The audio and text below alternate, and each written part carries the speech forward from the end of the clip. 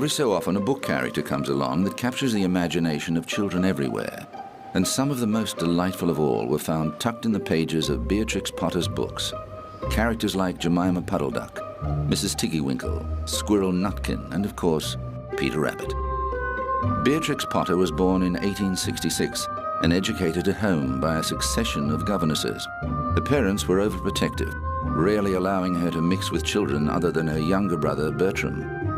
She was born into a classic, well-to-do Victorian family, and as the daughter of the house, effectively she was brought up, I suppose, to look after her mother, really.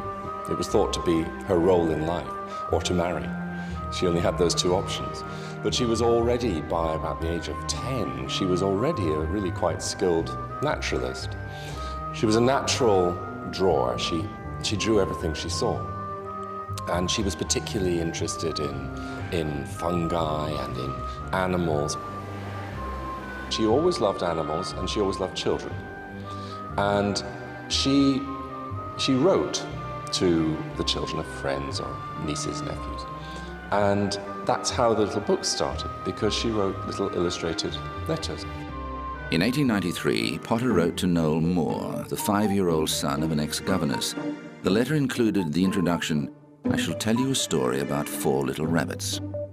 In 1902, at the age of 36, after being rejected by a number of publishers, she decided to print that story, the tale of Peter Rabbit, herself. After she had done so, a small publishing house called Frederick Warne & Co. agreed to publish it. The book was a smash hit, and before long, Potter was earning enough money to gain her independence from her family. A series of successful little books followed, all carefully sized so the children would find them easy to pick up and read. Titles such as The Tailor of Gloucester, and the tales of Samuel Whiskers, Pigling Bland, and Tom Kitten appeared between 1902 and 1930, all illustrated with Potter's inimitable drawings. And despite opposition from parents who couldn't countenance Beatrix being involved with someone in trade, she became engaged to her publisher, Norman Warne, only to be heartbroken when he died of pernicious anemia before the wedding could take place. To help her recover from the shock of Warne's death, Potter retreated to her beloved Lake District, where she bought Hilltop Farm in the village of Sorey in Cumbria. Potter had been visiting this most picturesque part of northern England since her childhood, and had been taught about its significance and the importance of conserving its outstanding natural beauty by a local vicar called Hardwick Rawnsley. As the years went by, and the royalties from her books continued to pour in, Potter proceeded to buy up further areas around Hilltop, and eventually, at the age of 47, she married the solicitor who'd been helping her, William Heelis, and moved into Hilltop Farm permanently. Once she was married, she began to focus less on her writing and more on practical things like farming and looking after her surroundings.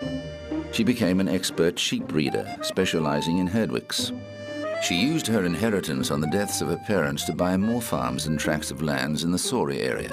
And then when she herself died in 1943, she left almost all of her estate to the National Trust, which her old friend Rawnsley had helped to create.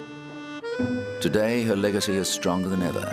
Over 100 years after Peter Rabbit first entered the public's consciousness, the magic of Beatrix Potter's creations continues to enthrall children. I like Cosula.